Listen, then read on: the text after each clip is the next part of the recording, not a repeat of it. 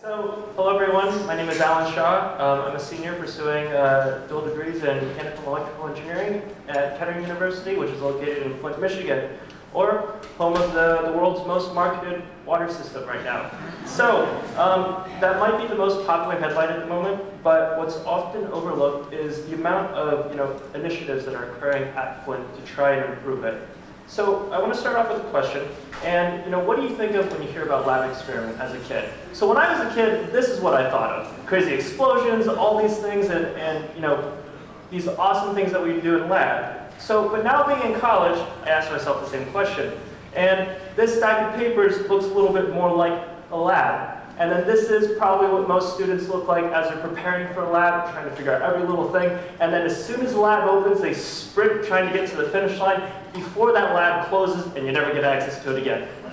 And so, we all can utilize different methods to solve problems once we've had the time to practice, experiment, and explore. So let's take Legos as an example. It's a really colorful tool. But once you master that brick, you can, through enough exposure and time, you can create amazing things that are, wildly imagined, like you couldn't possibly imagine when you look at the small brick.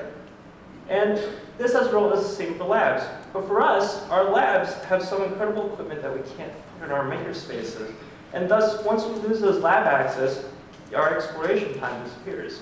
So what if I had the opportunity to really just play in this lab? And as a result, we came up with Open Lab Days initiative.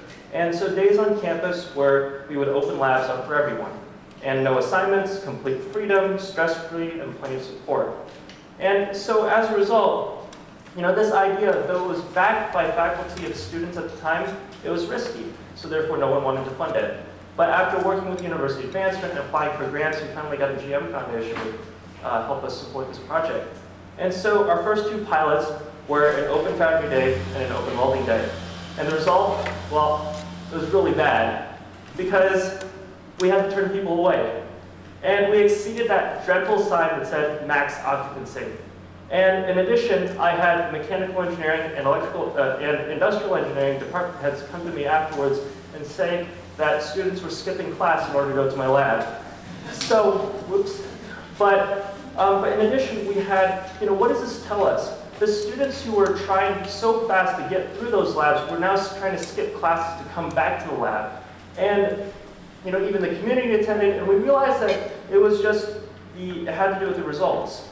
Teaching and learning occurred everywhere, and students became teachers, and, and as a result, so much learning occurred. And so as a result, starting next term, we're going to try and move this initiative and try and expand it to different labs. As an example, we also tried to do an open machine shop day, where we're going to try to certify students so that they can operate the machine tools and use it. So as a result, what this demonstrates to me were the opportunities we have of using unutilized labs to fulfill a new role. We can champion a tinkering mindset, helping students understand concepts and in turn helping them unleash their creativity. So as a result, I'd like to end with the question, how might we create greater access to labs across higher education?